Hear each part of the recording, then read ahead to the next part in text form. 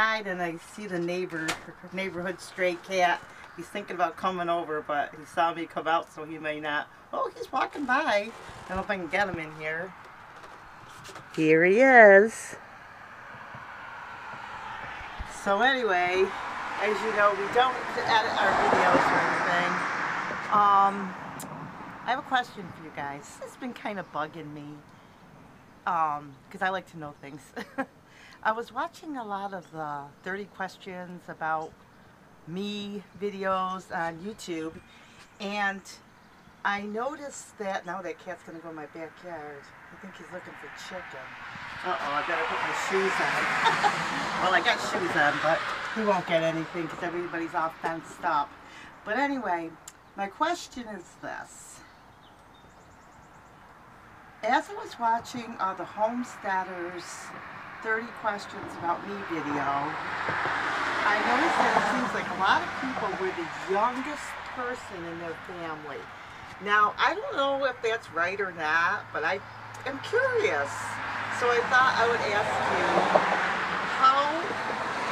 where do you fall in your family, and if your channel's about homesteading, just write, I'm the youngest, or I'm the oldest, or I'm the second or third, or whatever.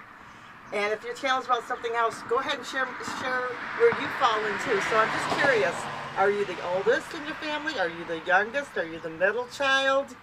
My husband is the youngest in his family, and there were 7 kids in my family, but I have 2 brothers and 4 sisters, and I am the second to the youngest, but I was the girl and then he was the boy. So like they had a boy like in the beginning and then they had one at the end. But I was just curious. I just thought it was a neat thing and I just wanted to know. So let me know. I just thought it was a neat thing because it looked like a lot of people were the youngest, and I thought, that's interesting.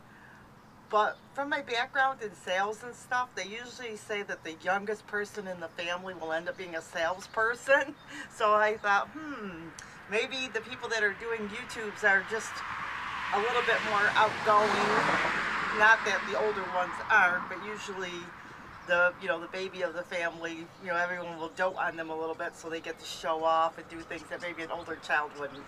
So, okay guys, like, subscribe, and we'll see you next time.